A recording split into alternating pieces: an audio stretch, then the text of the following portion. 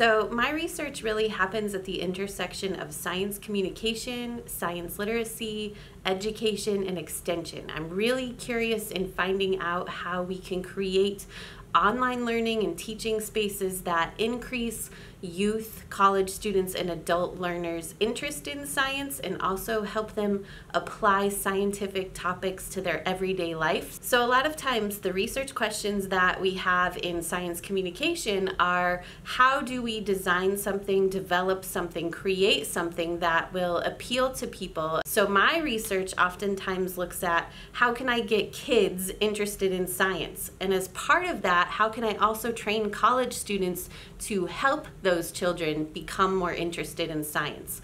And so we do a lot of work with electronic field trips where college students are learning how to create the electronic field trips and develop their science communication skills.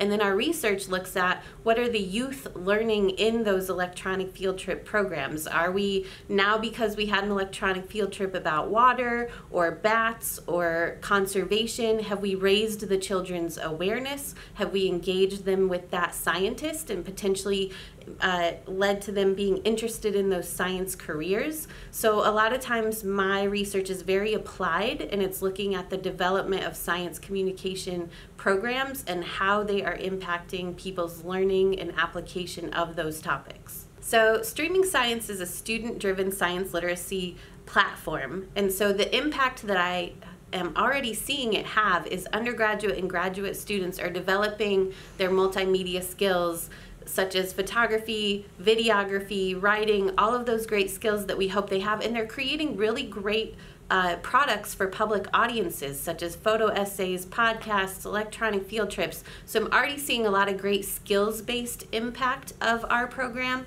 And then I'm also seeing them increase their learning and awareness about what a scientist does and where a scientist works. We took students out to Austin Cary Forest to learn how to use 360-degree storytelling technology and create an electronic field trip. And they learned about prescribed burning and climate change, and they would have never had that opportunity before if we wouldn't have had that application through Streaming Science.